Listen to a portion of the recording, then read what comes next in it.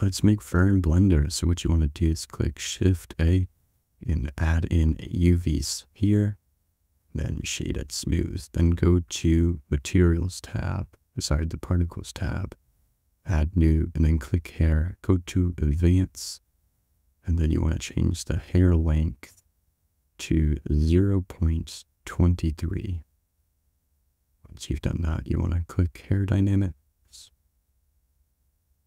And then under Source, you want to unselect that and then change the particles to 86 or to whatever number you are comfortable with. Once you've done that, you can then go to the Physics tab and then change the brown on to 0.100.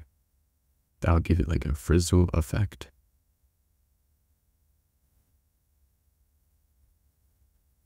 And then once you've done that, you can change the children and or go into the Children tab and then click that on the far right.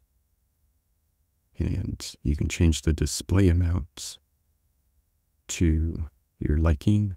Mine will be 86. And then you can change the render amount to 10.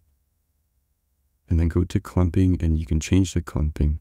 It essentially makes it more like pointy.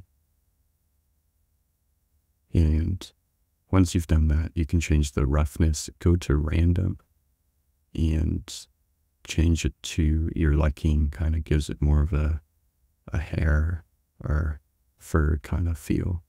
Once you've done that, you can go down to the Materials tab and then change your render settings. Then go to Surface and change it to hair. And then change the color to your liking.